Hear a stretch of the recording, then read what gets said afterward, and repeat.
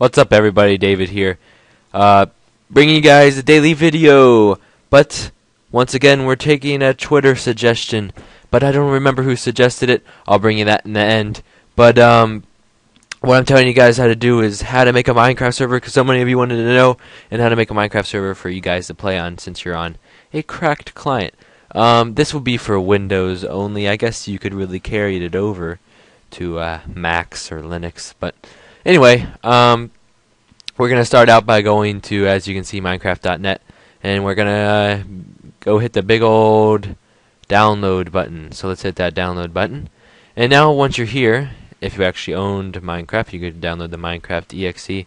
But what we really want is the Minecraft server.exe. See, as you can see, it says multiplayer server right there. And if you're on Macs or Linux, that's what you're going to want to look at.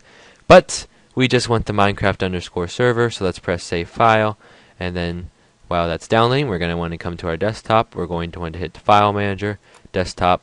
Oh wait, actually no, just hit downloads. Now we're going to drag this to our desktop, close out of that.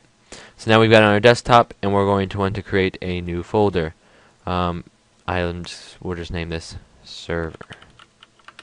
And then you simply take your Minecraft _server and drag it on in. And this is where it gets even easier.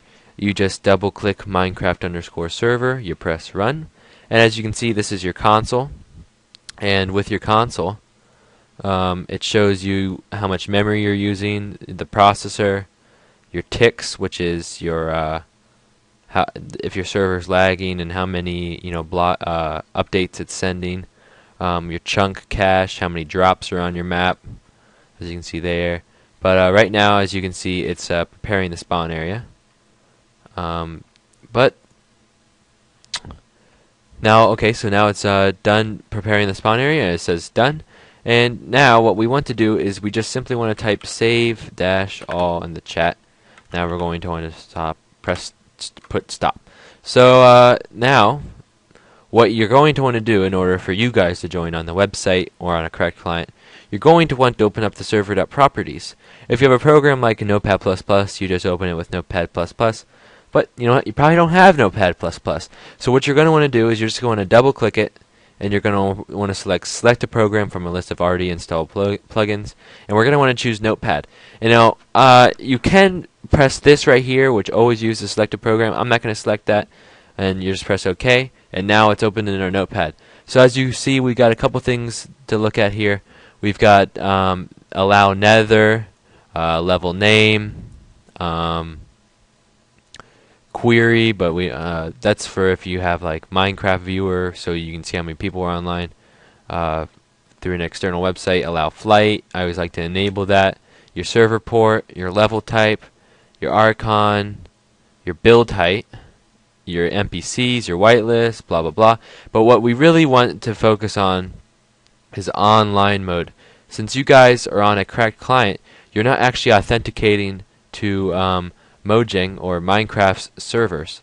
You're just using a local server. So what you want to do is you're going to want to set your online mode to false, so that way it doesn't actually authenticate.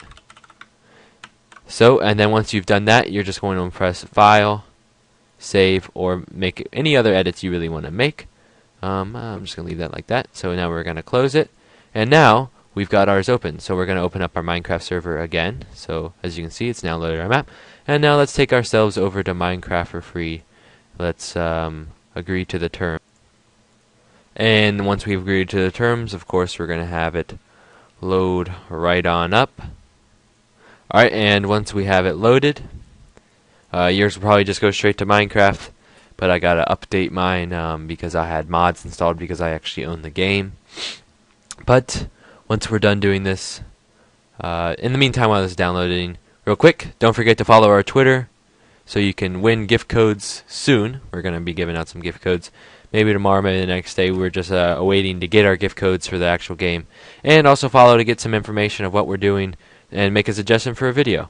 Also, we have Minecraft Wiki, which will be in the description, with all the information you can need for tutorials and setting up a server.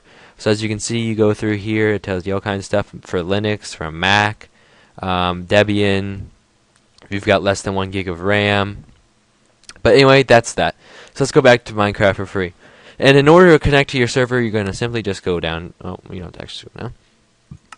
We're going to add a server, and I guess the server name we're going to put is my server. For the server address, let's put localhost. Well, you're always, let me explain this. You're going to want localhost because this is on your local computer. So localhost. That's all you're going to want to put. You press done. As you see, if we scroll down to the bottom, that's where mine is. We now have my server.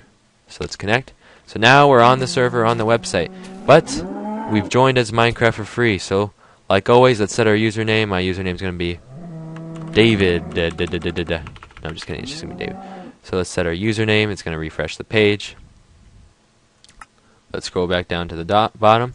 And let's connect. So now we're logged in as David. But what you're going to want to do, because as you can see, we're in the server. We can do stuff. We can't break blocks in spawn, but if we move out of spawn, let's move right out of spawn. Alright, so we can break things, but we don't really have, all of our commands. If we do /set time, it does nothing. So what you're going to want to do is what's called an OP. You're going to go back here, and we're going to type OP, your name. So my name's David, obviously, because that's what I set it to. And as you can see, it says OP and David. Now it says we're OP, so we can do commands like set time 0, which sets it to day, or set time night. I don't know if that works. Nope, that doesn't work. Set time 1, which is 1 o'clock. Set time 23. Oh, or you could just not want to work. Oh, my bad. It's set time. Oh, that was dumb. So if we do /set time 23. Oh, come on. 1. Time. Oh, it's time set. I messed up again. But anyway, it's set time 23. As you can see, it's there. Let's do set time 1. Let's see what happens. Oh, come on. I keep on typing it wrong. Let's do 2. But that's how you change the time. Or you can OP other people by doing that. Or we can do game mode. David. Oops. Game mode. David. And then creative. And now I'm in. Oh, there's no game mode with ID creative. What do you mean? Oh wait, I know what's wrong. David 1. So now our game mode has been changed to 1, which is creative. So now we got our creative, and it's like, but I don't want to be in creative anymore. So we do game mode David 0. Now we're back in survival.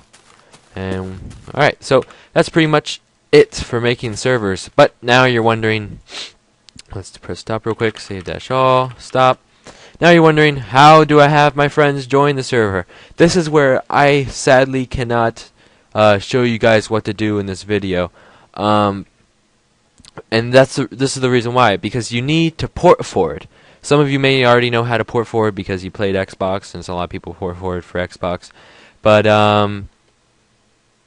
what you're going to want to do is you want to go to portforward.com. What port forwarding is, it allows the port 25565, which is for your Minecraft server. That's what it automatically uses. So people can connect to your network on that port. So what you're going to do is you're going to go to portforward.com, and below here is a big old list of routers. So if I were to do this for my router, I'd go to Linksys, and I'd go to E3000. And now that I'm here, we're going to want to click here to skip this advertisement, and you can pick your game. I wonder if they have Minecraft. I've never actually checked. Let's see. So we're going to scroll down, or you can Control F. Let's type Minecraft. So here we go. We've got we've got Minecraft server. As you can see right here, we click it, and now what it's going to tell you is exactly what to do. And what you're going to want to do is you're going to want to figure out what the static IP is of your router. In order to do that, you just type in cmd, enter, and then you're going to type ipconfig. And as you can see, your default gateway is what you want. So I'm going to want to put a 2 right there, and then it will update the rest of the tutorial for you. Yes. Wait. Hold on. Don't skip this step. Okay. Or you can take a look. Blah blah blah. So yeah, that's pretty much all you're going to want to do. And this has been David. If you've got any questions, PM me on YouTube or leave a comment. I hope you guys like this video, and This this is me drawing. Also, please follow us on Twitter. We're trying to gain up some followers, and like I said earlier, followers are cool. Tomorrow we're gonna have a redstone tutorial video, as requested, and maybe I'll come up with some random video a little bit later on tonight. But once again, this has been David. Don't forget to like this video.